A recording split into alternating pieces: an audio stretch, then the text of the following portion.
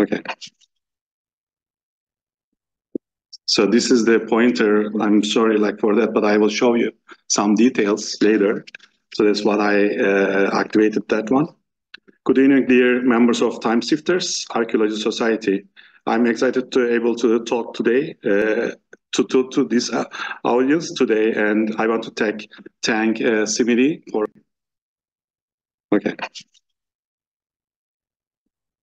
So this is the pointer. I'm sorry for that, but I will show you some details later. So that's what I activated that one. Good evening, dear members of Time Sifters, Archaeology Society. I'm excited to able to talk today to this audience today, and I want to thank Simili for organizing this event and inviting me to talk in front of you.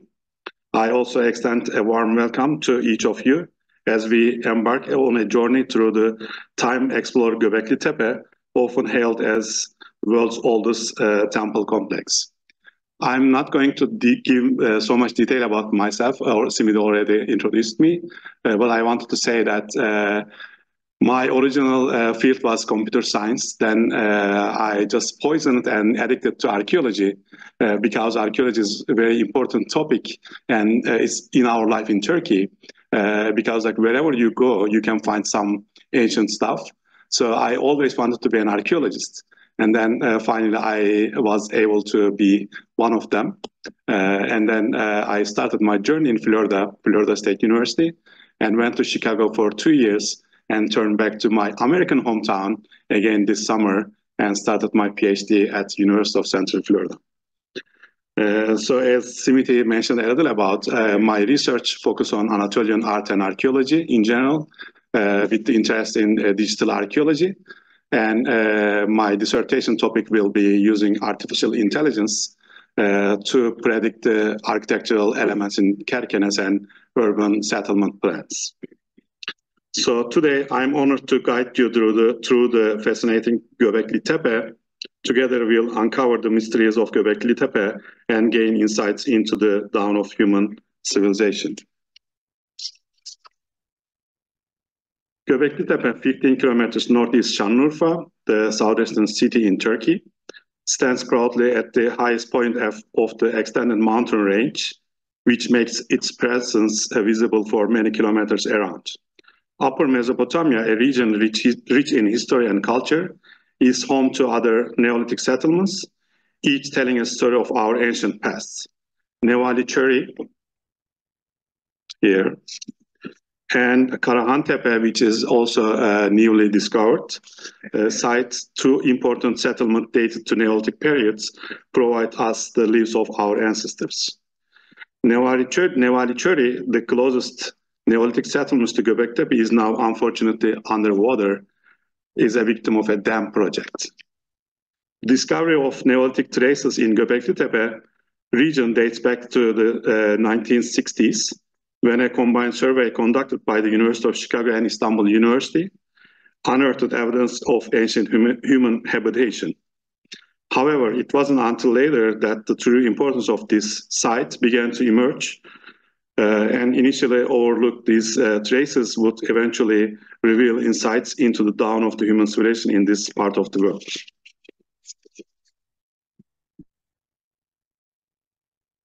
In Göbekli Tepe, farmer Şafak Yıldız discovered a significant sculpture while plowing his field, which he later took to the sculpture to the Urfa Museum in 1983.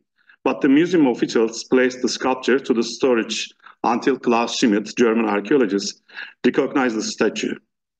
Hal Taufmann and Klaus Schmidt, upon seeing the sculpture's phallic depictions, they were intrigued and then decided to visit Göbekli Tepe, explore further. Bekir Yıldız, here on the right, the son of Şafak Yıldız and the landowner, who was familiar with the region, guided Schmidt. Then he started working as a guard during the excavations, when the excavations started there. So actually, we can say that Klaus Schmidt discovered the Göbekli Tepe, but local people were aware of the existence of Göbekli Tepe before Klaus Schmidt was there. Since 1995, excavation led by German Archaeological Institution in collaboration with the Archaeological Museum in Şanlıurfa have revealed a hill scattered with numerous stone implements and large, regularly shaped ashlars. Earlier excavations uncovered 4 older stone circles named enclosures A, B, C, and D, dating early to 9800s and to 9600 BCE. These structures attracted visitors and scholars, are now recognized as the world's oldest monuments, possibly a temple, predating the Egyptian pyramids by 7,000 years and Stonehenge by 5,000 years. Ongoing excavations are directed by Professor Necmi Karol, Istanbul University.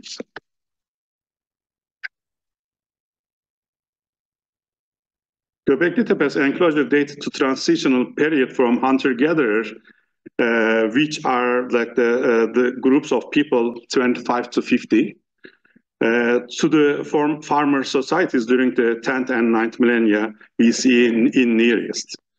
Göbekli Tepe marks a transition in lifeways during the Neolithic period, characterized by the emergence of settlement villages and the beginning of plant and animal domestication in the region.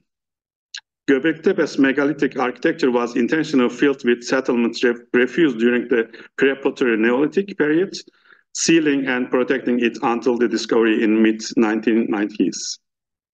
The intentional burial of the structures, sanctuaries, seems to have been part of their use from the beginning, occurring no later than 8th millennium BCE. The origin of filling material remains unknown, but it comprises mainly limestone chips, flint artifacts, fragments of stone vessels, greenstones, and ground stone tools. Animal bones, primarily gazelle, along with the wild cattle, red deer, onager, wild pig, and wild copfrids are abundant, indicating a hunter-gatherer lifestyle without domesticated animal or plants.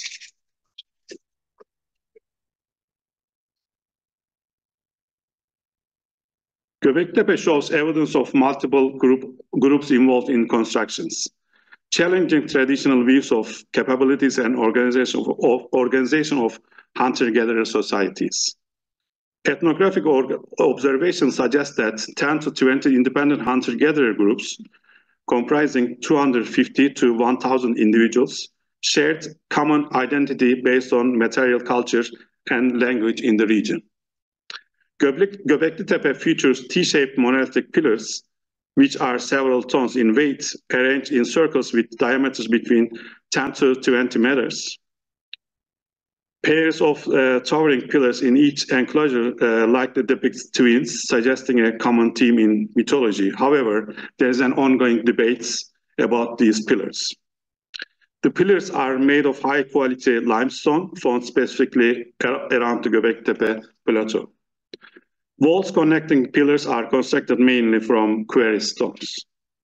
Large groups were likely involved in Göbekli Tepe's construction, necessitating planning and organization and coordination of labor beyond the capabilities of a single band or local group of hunter-gatherers. So the question arises that how these hunter-gatherer groups came together. Another significant discovery in the region is the group of part-hole stones, which are distinct and exciting. These stones share common characteristics. One face, termed the lower face, is plain, while the upper face features a high and broad collar surrounding a central rectangular hole. The appearance of these stones is likened to an oversized hat with broad brims, with the central rectangular hole resembling a feature that could have been used for crawling through the stone. All part-hole stones have a consistent design, which varies in size, shape, but maintaining the general structure of the plain lower face and a collar around the central hole on the upper face. Were they used as a base for a pillar or a gateway is a significant question to ask. If they were used as a gateways, to where and for what purposes those stones were used.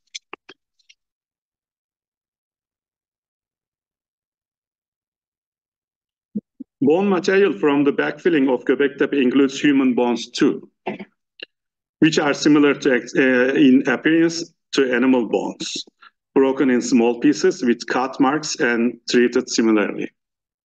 While the study is ongoing, it suggests that these bones may not necessarily indicate cannibalism, but rather suggest special treatment of the human body after death, a custom observed at the other preparatory Neolithic sites in the region. The presence of human bones in the filling material strengthens the hypothesis of the primal burials at Göbekli Tepe, which may have been opened later for specific rituals involving the dead. On this pillar, the depiction of a headless human body, here you can see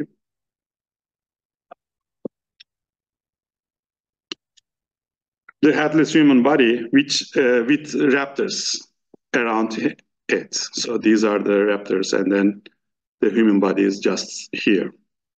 Also, like there is like kind of ball type thing.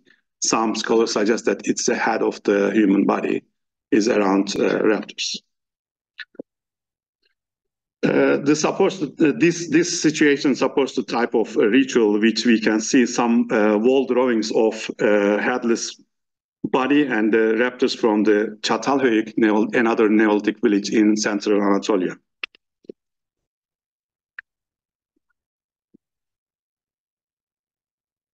The reliefs on monumental pillars at Göbekli Tepe depict a wide range of wild animals, including predatory cats, bulls, wild boar, foxes, ducks, cranes, gazelles, wild asses, snakes, spiders, and scorpions. These reliefs probably introduce a unique pictorial language previously unknown, sparking significant scientific debate over the interpretation. The depicted mammals appear to be male, adding to the mystery surrounding their significance and role. There is uncertainty about whether the relief images were attributes of the pillars themselves or part of broader mythological cycle. The reliefs may have served a protective function as a guard or had another symbolic meaning yet to be fully understood. Naturalistic depictions and abstract symbols are not confined to the pillars, but are also found in functional objects like shaft straighteners, bowls, and small stone tablets. There is a possibility that these symbols were readable, suggesting a deeper level of communication or meaning associated with them.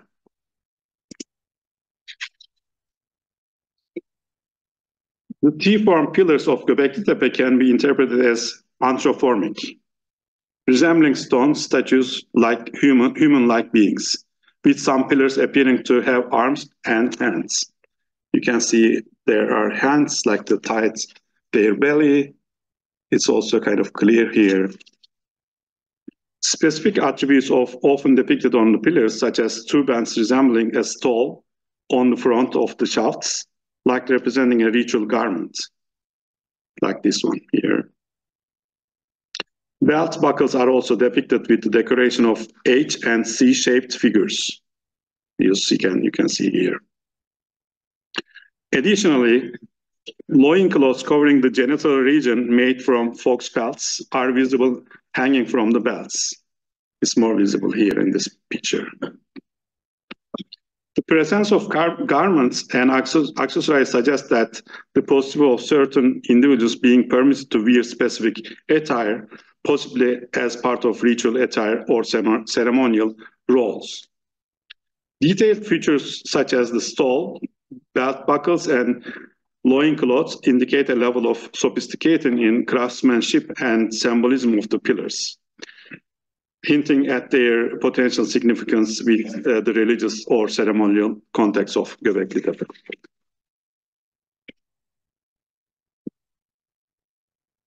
T-shaped pillars at Göbekli Tepe have been identified as anthropomorphic, but their exact identity remains unknown as their faces are never depicted.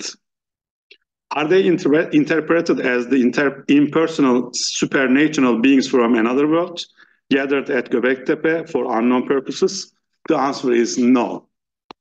Several life-size and not naturalistic depicted human heads have been found at Göbekli Tepe, suggesting a different identity form of T-shaped pillars. Based on a completely preserved limestone statue found at Urfa, it suggested that limestone heads are like the statues of male personages. So this statue is not from Göbekli Tepe, but the city of Urfa. It's like the 15 kilometers far away from Göbekli Tepe and has the same pose like this T-shaped pillars, and also dated the Neolithic period too. The medium-sized statues found at Göbekli Tepe, such as the one discovered in 2008, represent a different category, possibly with a lesser status compared to T-shaped pillars. So this statue discovered at Göbekli Tepe has the same kind of pose and with a beard and then hat and then face too.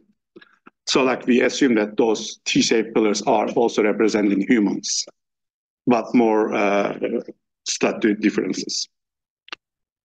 Klaus Schmidt discussed the concept of another world, possibly a belief system, where the T-shaped pillars belong, while the naturalistic depicted statues represent guardians of the sacred sphere. So like he was discussing this another world in his articles. Some people considering that is a kind of aliens were there or these kind of theories, but he was mainly meaning the other world belief, like we were, like most of the people are believing like the heaven or hell right now. Those people might believe in other worlds, but it is named something else. The T-shaped pillars are considered superior and mysterious, belonging to another world, while the naturalistic depicted statues are seen as powerful and important members of our world, possibly serving as guardians of the sacred space.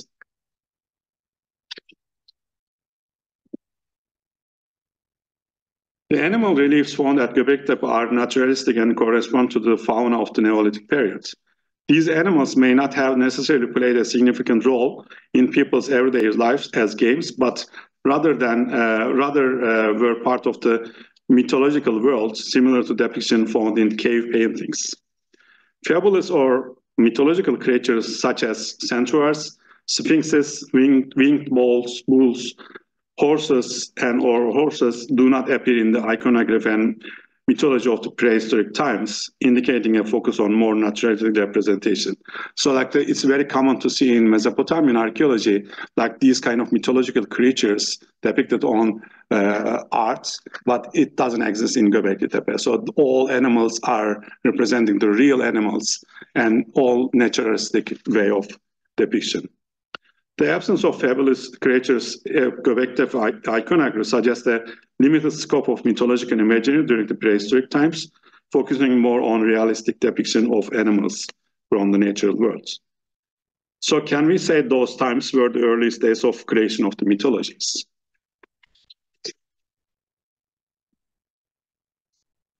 Enclosure A is dominated by a depiction of snakes, while enclosure B is the features frequent depiction of foxes. Enclosure C, boars are prominent, and enclosure D exhibit a variety of animals with birds playing a significant role. The prevalence of specific animal motifs in each enclosure suggests a possible connection to a totem of different groups working at Göbekli Tepe. Although this interpretation requires further research, snakes are the most common motif overall at Göbekli Tepe, indicating their significance in the site's symbolism. One interpretation posits that the spaces defined by T-shaped pillars were intended to performance of hunting rituals, giving the prominence of animal motifs through the site. Exploring the potential connections between specific animal motifs and the totems of different groups at Göbekli Tepe. Investigating the significance of snakes and other animal motifs in the broader context is the site's symbolism and the rituals. Göbekli Tepe was not used for the habitation, but it consists of several sanctuaries in the form of round megalithic enclosures.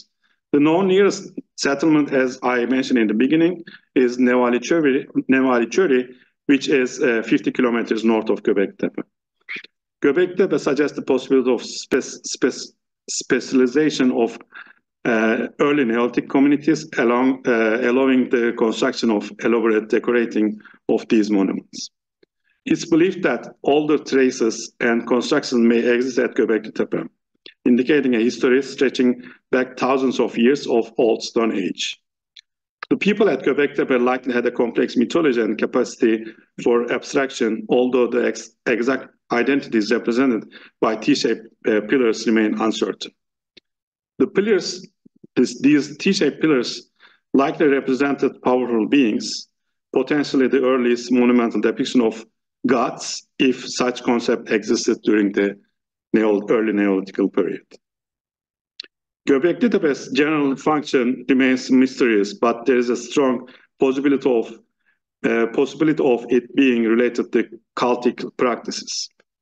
The absence of typical domestic features finds categories associated with settlements contents supports the idea of Göbekli Tepe being a site for ritual rather than domestic purposes. However, it doesn't show common ritualistic features such as hearths, fires, or any kind of altars, as we see in other ancient temples. Before its discovery, the site was already considered as the sacred by local people. A wishing tree on the right, you can see. A wishing tree stands atop of the ridge of near Göbekli Tepe, is still visited by local residents, particularly women who go there to wish for babies. This tradition serves as an example of collective memory with surrounding community. Göbekli Tepe lacks distinctly feminine motifs in both animal and human images, with the exception of single depiction of naked woman engraved on a stone slab placed between the lion pillars. This depiction is believed to be the later edition, classified as graffiti rather than original decoration, suggesting the absence of feminine representation in the site's primary imagery. So this image. The absence of feminine motifs at Göbekli Tepe raises question about roles and representation of women in the context of the site's symbolism and rituals. The presence of the naked woman engraving indicates some of the interaction or modification of the site's original decorations over time. And ongoing debates about this figure, like is she giving a birth or any kind of ritual happening here? So this relationship between today and like the 12,000 years ago, if this image is kind of giving birth and then people are going there for wishing babies, is amazing. So that connection is kind of is a sign of collective memory of the societies. The transition to sedentary lifestyle during the Neolithic period was probably influenced by both ecological and cultural factors. While environmental triggers and demand for the new food sources played a role, cultural and cognitive triggers such as symbolic culture and the psychocultural mindset in art and symbols also contributed to the shift. Economic factors, including the need for long-term food storage and the organization of ritual feasts, also probably also contributed to the adoption of sedentary lifeways. These ritual feasts may have served as a catalyst for the Neolithic transition, with communal hunts organized to provide food for these occasions. Göbekli Tepe sheds light on the role of cults, feasting, and social inequality at the start of the Neolithic period. The material used to backfill the monumental enclosure consists of limestone, rubble fields, flint artifacts, animal bones, like the remains of the meals from communal feasts. Göbekli Tepe lacks storage facilities for food and domestic traces such as fireplaces, suggesting a focus on communal activities rather than permanent habitation. Evidence suggests that the consumption of alcohol at the sites and large-scale feasts primarily served as a work feast to accomplish a common task, possibly with a religious motivation. However, there is an uncertainty regarding of the origin of the bone material found between the monoliths at Göbekli Tepe, whether it comes from the ritual activities within the enclosure or from another context. So the last time I visited Göbekli Tepe, it was 2020, and then I just like to drive there, rented a car, and the roads were like maintained by the government because the Göbekli Tepe is one of the leading tourism attractions right now in Turkey. And especially it's just after the UNESCO World Heritage Site election. And then the 2019 was announced as a Göbekli Tepe year in Turkey. So they were trying to make it easy to easy to go there, and then easy to accessibility for the sites. But there are some other problems because of the region's risk of danger, because it was close to Syrian border, and then some, especially like the foreign tourists, are hesitating to go to fields. So like the Turkish government are still working on how to solve that problem and then how to motivate tourists to go there. But that site is attracting all like the tourists and scholars, which is kind of a good thing. And so in terms of like the tourism and public awareness, you can, if you go to Turkey, you can see Göbekli Tepe sign everywhere. Even in Istanbul airport, they created a kind of small representation of the sites in there too. And also in other museums, you can see some signs traces from Göbekli Tepe too. And another topic I want to say, like unfortunately last year there was a huge earthquake happened in Turkey, and Göbekli Tepe was also the site close to the earthquake area. But luckily, these monoliths and then pillars are not affected negatively, which is a good thing. And as you see on the right side in the image, they didn't kind of build any permanent structure for tourists because to save the site. It's just like the wooden trail like surrounding around the pillars. If you go there, you can just walk around and then you can see all these enclosures from above. So the government and the tourism of culture and the culture and tourism ministry in Turkey are trying to increase the popularity of Göbekli Tepe. There are some series on Netflix you can see about Göbekli Tepe. But the problem is about that is they mostly focus on this kind of the stories about the aliens, you know, like that connection is also kind of give some harm to the importance of the site. And for the future of Göbekli Tepe, I can say that they should involve more foreign scholars for the like in terms of academia. Not only like the tourism, because this current government is a little strict about like the accepting foreign scholars, especially for archaeology in Turkey, which is a little unfortunate because this heritage doesn't only belong to Turkey, but for everyone, I think. And for the conclusion, as we conclude our exploration of Göbekli Tepe, let us reflect on the significance of this ancient site.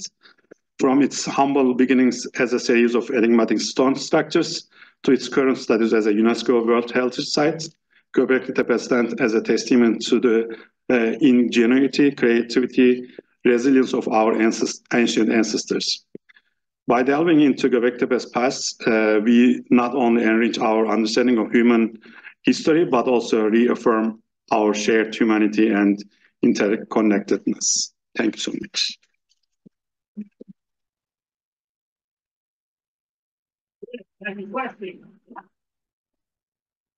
Yeah, like I think we can just get the questions from. Very basic question. Yeah. What does the word tepe mean? T-E-P-E. Tepe means hill. Hill. Hill. Okay. Göbekli means the pot belly, like because the okay. Sorry, the tepe means hill Göbekli means the pot belly, like the, belly, because this hill is after covered with filled with like the rocks and everything. It was obvious that there is something over there because it's not a natural hill. But when you look at the hill, we call it sometimes tel in Mesopotamia area. In Turkey, we call them höyük. So it's kind of burial. The sites, the Göbekli is one of them. So that's why local people were calling it as Göbekli Tepe. Yeah. Then can you tell me any reasons why they might have filled it in? Actually, that's a great question scholars are asking, but no one answered kind of meaningful. No one could find a meaningful evidence why they buried it, but they believe that it is kind of connected with the purpose of the site. So if they were kind of considering, those people were considering site as the cult or the sacred, due to any reason, they may try to keep the site safer, and then they just bury it, and then just hide it, but that's the only theory that the scholars are talking about. But other than that, we do not have any other theories why they bury the sites. Actually, that's one of the main research question in Göbekli Tepe. Yeah. Mm-hmm. In the beginning, where the teeth were shown, that was a pillar of some kind. I'd like to know, do we know how tall that was? Yeah. How high? The pillars are changing from 5 meters to 7 meters, which are maybe... So 20 some odd feet. Yeah. Do we have any idea, one, how they fashioned it? Because it looks smooth. Yeah. Was it made from one piece of limestone? Yes. So what kind of tools do we think they had? Actually, due to the period is Neolithic, they were using stone tools. The limestone, the material of these pillars, limestone is easy to carve. But they were probably using any other the stronger or the harder stone type of materials, the tools to carve these pillars. But these are the one monoliths, this is just the not kind of combined pillars. That's the one pillars. I assume that they did the carving of the animals, etc., while it was lying on the ground. So how did they erect something like that, 20 some odd feet? So that's the actually good question, because we know that these people are hunter-gatherers still. We don't have any evidence of domestication. So we just assume that those people are living the 25 to 50 people together in a group, small groups. So how possible that much people can erect those the pillars? So that is kind of changing the history actually, and that's the most important the future of Göbekli Tepe, because that is a sign of those groups are getting together in some of the years and then working together as group, not 25 people or 50 people, but maybe hundreds and thousands of people were working together to move that stone pillars from its place to the top of the hill. So that's kind of changing the history, because up to now we were thinking the people start kind of the domestication, and then domestication in plants and animals, and then start kind of sedentary lifestyle, settled the villages and towns. But Göbekli Tepe, we don't have any evidence of domestication, but we have a huge work happened there. So the question is are those people start kind of living together in a big group, establishing cities, or start kind of settling sedentary lifestyle before they domesticating animals and plants. So we assume that there are more than 25 or 50 people. So it's the human power. We don't have any other tool so far discovered in the area. Yeah. According to what you've come to so far, the oldest of the linear, how do those pillars differ, those that have the oldest linear to the earliest? In the site of Göbekli Tepe, you mean? Well, you said linear A, B, C. carved have been found on pillars, correct? You mean the linear as the time period, or Right. actually they are not like the using the time period for that, but just they give the name of like these circular structures. So it's just enclosure 1 is A, B, C, and D. So they just give the name, but it's not different time periods. But we know that they took a lot of time, not like in a short time thing, because of this Göbekli Tepe is a huge site. Still, like most of it is not excavated. So we know there are some other circular structures exist there. So we assume that the time period is like the longer than known, but it's not known yet. So how long does it take to complete? Yeah. Yeah. This hinge, more or less, the circular stones, were they used, or do you have any evidence they were used like Stonehenge or astrological signs? So yeah, that is a good question. I also wanted to mention about it, but like academically, we don't have any evidence of that. But since there are 12 stones and sometimes 10 stones, some scholars also want to kind of make this connection with like sky and stars. But there is no like academic research that is done yet about that. But we were talking about maybe in the future that connection might happen, because like 12 stones is also used in different sites. It's connected with sky and stars. There are some theories about it, but it's not academically approved yet. Yeah. Sorry. I wanted to ask about, we were talking artificial intelligence, the use of it. What is that going to provide you, and how will that help you understand? I will going to use artificial intelligence for my own dissertation project, which is about Iron Age sites, not Göbekli Tepe. But like I'm coming from computer science background, and I know that this new technology, artificial intelligence, is kind of scary for many people, including me. But archaeology should be part of it. I believe that, because for the future of archaeology, to know those connections better, the computers are processing faster than us humans, but we are smarter than them because we control them.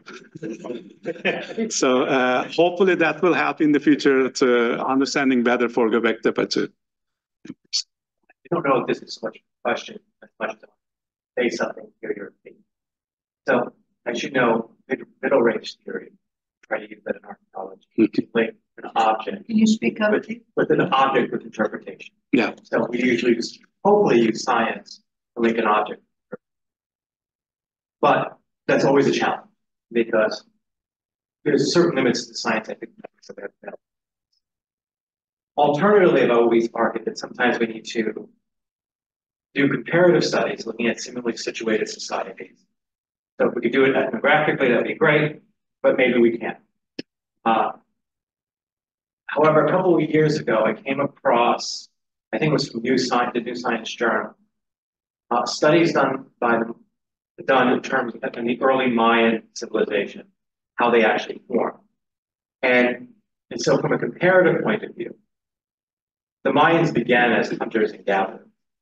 And evidence now indicates that they would live in their own separate groups, small bands, but they would meet once a year in one site and build a ceremonial complex. So when we talk about small groups being able to build these monumental structures, could it be possible, in your opinion, it wasn't a small group, except there was a joint effort by different kinship lines coming in and building a ceremonial complex that they shared at given times of the year, especially when you point out there are different elements of different animal motifs maybe associated with different tribal clans. Yeah, I think definitely I agree with that theory. Like they were getting together in some part, like some time of the year. because this region is like between Euphrates and Tigris is very kind of fertile, and then during some time of the season, the animals are migrating from north to south, and then maybe those hunter-gatherers are getting there for hunting ceremony, and then like when they get together, they were also kind of built those monuments, maybe showing a kind of organization, how they will hunt in the area, right? So that's always I was thinking about, like, if like those pillars are representing different groups, and then like showing like which group will hunt which animals mostly this summer, that makes sense, because otherwise there might be a conflict between different groups. I think they maybe choose like the peace instead of fighting to each other for hunting more animals, and then they were maybe celebrating those like the peace in Göbekli Tepe, and then those pillars were representing different animals were also kind of associated with that groups too. So that is also kind of showing the same thing happen in Mayans, right? So they were getting together in some time of the year. That's what I think, like actually in Göbekli Tepe, because like if we think that those people, like thousands of people were living in the area in Göbekli Tepe or like around, we definitely could find some evidence of that. The Nevali Çeri or the other Karahan Tepe, those sites are not that huge sites. They are like the small villages. So like obviously like those people were coming from different region and then gathering there for kind of ceremony or like for hunting purposes or something. Yeah, let's go that way. Were they open then? Sorry? Were the structures open? Yeah, they are open, but they covered like with that this kind of structure. Were they originally open? Oh, they were originally, there are theories that they were roofed like with some kind of like the wooden structure, but there are not many kind of strict evidence showing that those pillars are built for like the carrier, but some people say that those pillars might be kind of the carrier, and then there might be a roof, but we still don't know that. There are theories they were covered, but it's not strong so much. Yeah. I've been reading just recently this month's Archaeology magazine about the fact that they've been discovering like about 15 or 20 other locations like this within 100 miles.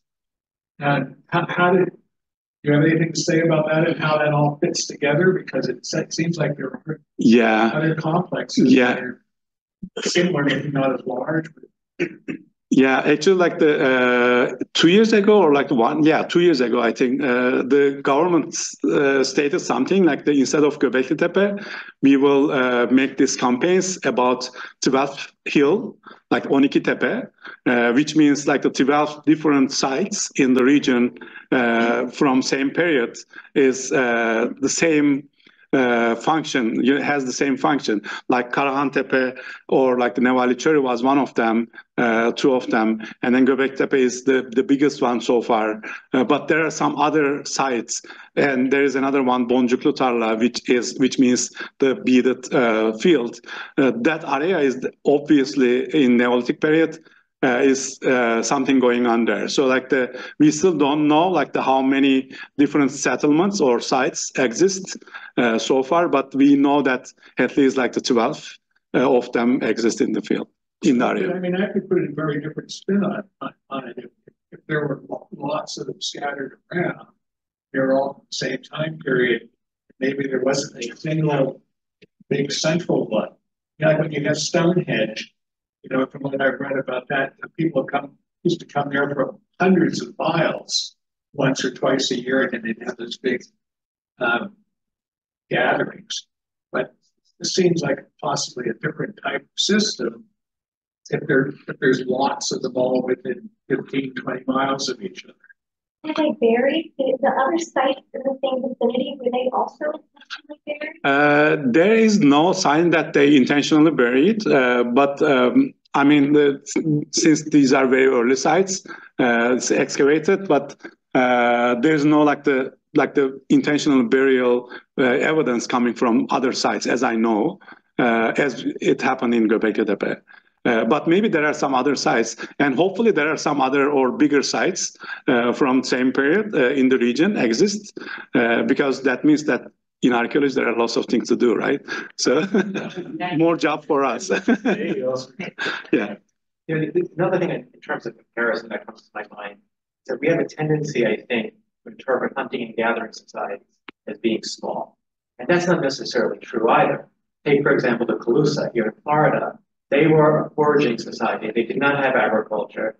They were hunting and gathering, and they built artificial islands. Yeah. And so that's a mega monumental structure to build an artificial island. So I think, so when I think about, again, looking at how do we interpret these things, one of the things I always say is that Göbekli Tepe basically destroys or sacrifices a lot of sacred cows in academia. Yeah. For example, organized religion before agriculture. Yeah. Right? And the idea with agriculture gave rise to organized religion. Now we see that completely. But maybe this is another example where there were hunting and gathering societies that were in small bands, that they were chief, almost like we would consider chief level societies. And that some of our interpretations are just grounded in colonialism still. Exactly. Where we want to say, oh, you know, they have to be primitive. Yeah. Or they need aliens, right? I mean, yeah. So no, I mean, maybe they were already just simply coming off Younger Dryas as a very advanced chieftain level society. Definitely, I agree with that, and that's why I love Göbekli Tepe, because it ruins many of theories that like this colonialist ideology and then like the primitivism ideologies. Because I mean, as an archaeologist, we shouldn't say that, right? So the hunter-gatherers are that much, but like if you like do a research, most of the articles are saying that. It's like generally accepted. Like if you say something different, probably journals are saying that, you know, like this is not good article, or even like most of the professors, like let's criticize ourselves, like in academia, like if I write a paper, or Göbekli Tepe is kind of showing that this is the hunter-gatherers are living in a big society, probably like some of the professors are against that idea too, because they say that you didn't support your theory well enough, you know, so we need a support. The support is all other way. So I totally agree, because this is the archaeology, and it's open to change anytime, right? So that's the best thing for archaeology, because while we are excavating, maybe like in the 10 centimeters later, we will find something, and then it will change everything that we know about the site. So the Göbekli Tepe is a good example for that, and hopefully it will give more results of ruining some people's dreams, or like making them uncomfortable. So one more question. Yeah. Okay, so following from what you said, and I'm interested in what you think and suggesting it, there's a fabulous book called Sapiens. It's an Israeli author, and he speaks exactly to that, our misconception of the small size of hunter-gatherer groups. But I highly recommend it because it explains the development of mythology and religion, or the transition from hunter-gatherer to agriculture, talks about cognitive revolution, and it's exactly what you're speaking of. It's a really easy read. It's a big book, but it's an easy read. Yeah, I mean, if you are asking my opinion about that, like as a person coming from different fields, like I started archaeology very late, actually. It's more anthropological. Yeah, more anthropological way. So I totally agree. Like especially like the example about the wishing tree. You know, there is no difference than 12,000 years ago and then today. Still, people are going there and then like putting like the fabric, like the little textile piece, and then wish a baby, you know. So there are signs, you know, like there's like the huge field of like if you don't have a baby, like there are some methods, or like there are some solutions. But those people, even today, are going there and then wishing those babies from this sacred place, right? What's the difference? There is no difference. So we shouldn't think that those people are primitive or You know, like they are one of us, like but different periods. Like everything is changing. Like the thing about, I mean, maybe 20 years ago there was no cell phones. Right now we have all mobile phones, smartphones.